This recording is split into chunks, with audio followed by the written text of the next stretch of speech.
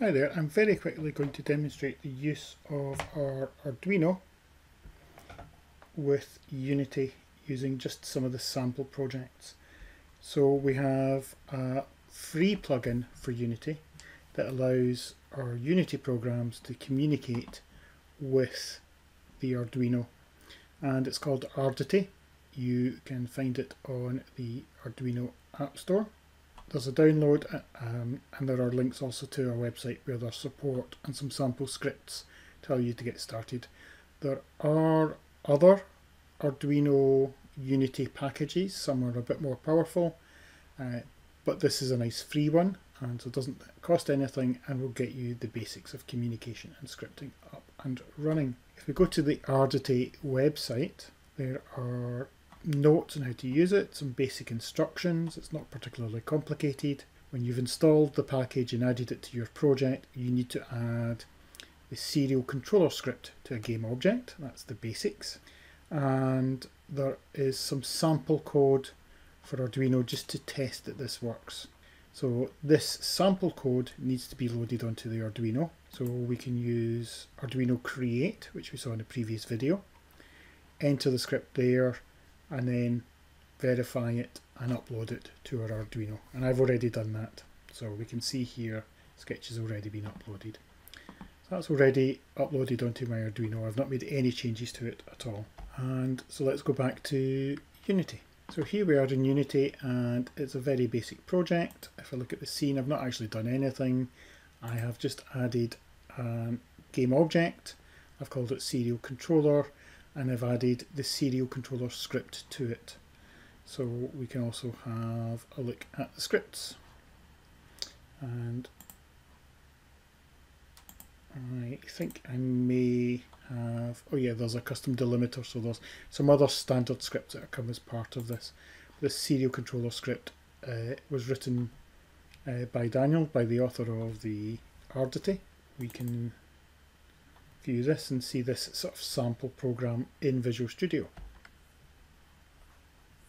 So here is the serial controller, and this all kind of worked by default. I didn't really need to make any changes. You might need to update the serial port, which is used to communicate with the Arduino. You can double check this in Arduino Create to check which port it's using. Most of these settings you shouldn't really need to play around with or change anything, and it's basically this script will allow you to send messages backwards and forwards. And I have this script here, the sample user polling. So this is a sample program that's going to run in this Unity project. So this is actually going to be the one that's going to do things specific to my program. So the serial controller script is the standard script for sending messages backwards and forwards, and we generally don't need to change that at all. But what are the messages you're going to be sending to the Arduino? Well, that will depend on your particular game or your particular project. What messages does Arduino need to send back? Again, that will depend on your particular project. This is a nice example. So it's very, very simple. And all this is going to do is, on each update, it's going to check, have you pressed the A key or the Z key? And if you've pressed one of those keys, it's going to send that letter. So it's just going to send that one character, basically that one letter, to the Arduino. And then it will also listen for any messages coming back from the Arduino. So this is the bit here that's going to just connect to the Arduino, listen for messages, and then if it does receive a message, it's going to output the message in the debug log. So it's not doing very much. So let's have a look again at the Arduino program that we've used as our sample. So this is the Arduino program. This is the entirety of the program. It's not very long, 29 lines, including comments, so it's quite a short program. And the key thing here is it's going to send a message every 2 seconds just to say Arduino's alive. This is useful just to remind us that the Arduino is still working. So every 2 seconds it'll send an Arduino's alive message back to Unity. And when it receives an A, so using this serial read, so it's listening to the connection that it's got with the PC. Anytime it receives a message, if it receives the letter A, it's going to send this message back. So it's going to print this on the serial connection. So the serial connection is the name it's got for the USB connection to the PC.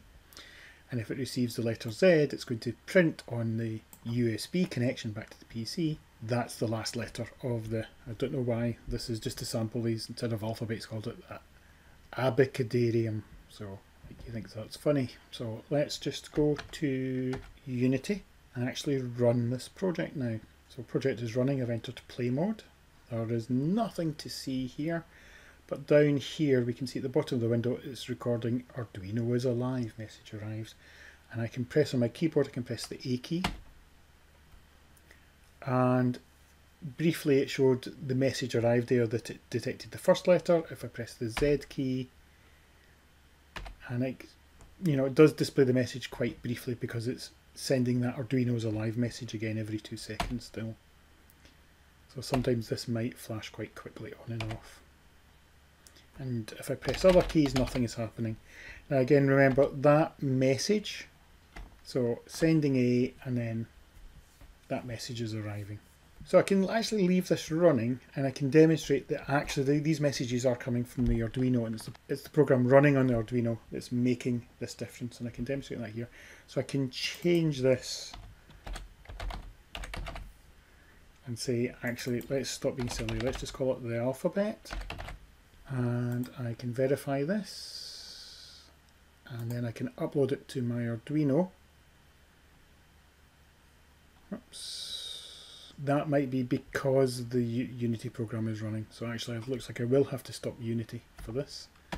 Okay, so let's stop Unity and come back and upload it now.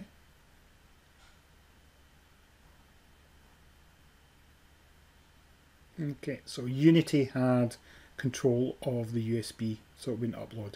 Now that I've stopped Unity, I've got control again. So let's run Unity now. It's got message that Arduino is alive, it's come back again. I press A, it says alphabet. So I've changed the messages coming back from the Arduino so I can send communication from Arduino to Unity and vice versa. That's all we'll do in this first step, is make sure that we can get that to work. That's all for now. We'll be doing more interesting things soon.